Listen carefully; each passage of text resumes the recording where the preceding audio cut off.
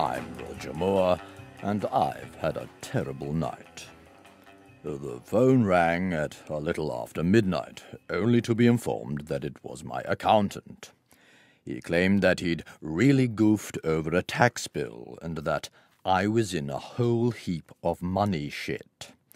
I inquired as to what he was referring to, and he said that he'd accidentally borrowed $4 million from my tax fund and invested it in a speculative venture called Mighty Mouse, the 30-to-1 outsider, at the 3:15 from Kempton Park. He went on to say that the nag turned out to be walking glue and couldn't run a bath, let alone a racetrack. After suggesting that a horse would find it enormously difficult to run a bath, he said, "Stop pricking around, Roger, and listen. You're going to have to sell the house in Antibes and one of your lungs if you want to avoid choky."